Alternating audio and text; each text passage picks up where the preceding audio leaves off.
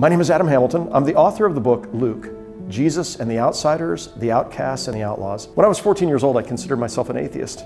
And I began reading the Gospel of Luke, and I found out who Jesus was and what he stood for, and how he was constantly looking for the outsiders, the outcasts, and the outlaws, and how in his life he showed compassion and mercy for people that other people looked down on. I'd like to invite you to join me in reading through the Gospel of Luke this Lenten season. The book itself is designed to take you deeper. It gives commentary and it helps us see how the Jesus in the Gospel of Luke speaks to our lives today.